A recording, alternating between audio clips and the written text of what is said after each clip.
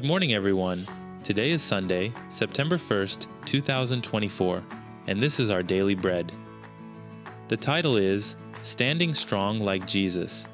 It's from John chapter 19, verses 1 to 16, and the key verse is 10. It says, "Do you refuse to speak to me?" Pilate said. "Don't you realize I have power either to free you or to crucify you?"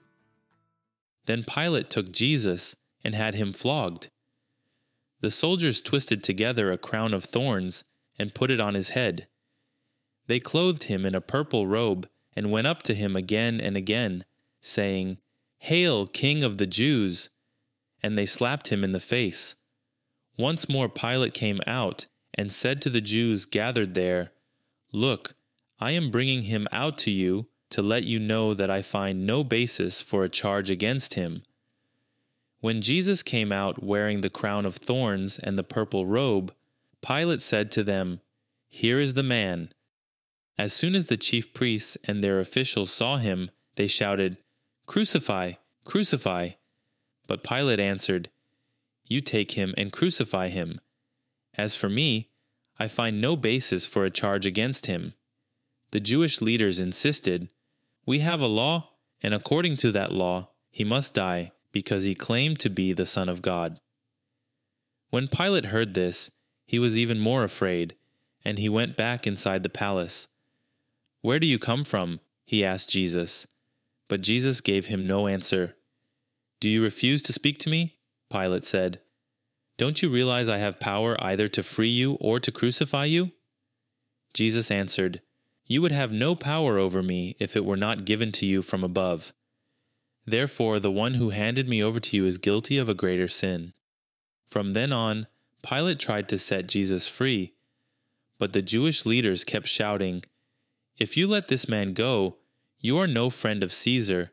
Anyone who claims to be a king opposes Caesar." When Pilate heard this, he brought Jesus out and sat down on the judge's seat at a place known as the Stone Pavement, which in Aramaic is Gabbatha. It was the day of preparation of the Passover. It was about noon. "Here is your king," Pilate said to the Jews. But they shouted, "Take him away! Take him away! Crucify him!" "Shall I crucify your king?" Pilate asked. "We have no king but Caesar," the chief priests answered. Finally, Pilate handed him over to them to be crucified. So the soldiers took charge of Jesus.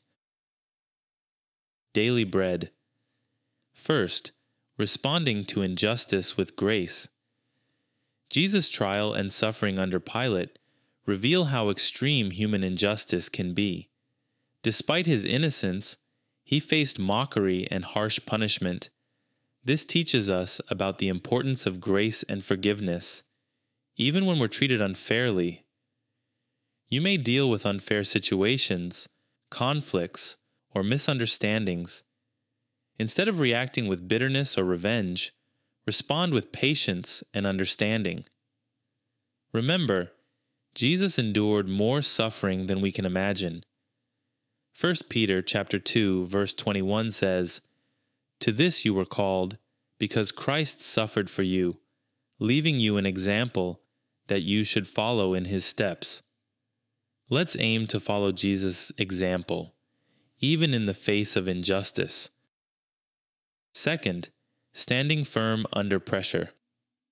Pilate faced intense pressure from religious leaders and the crowd to crucify Jesus, even though he found no fault in him.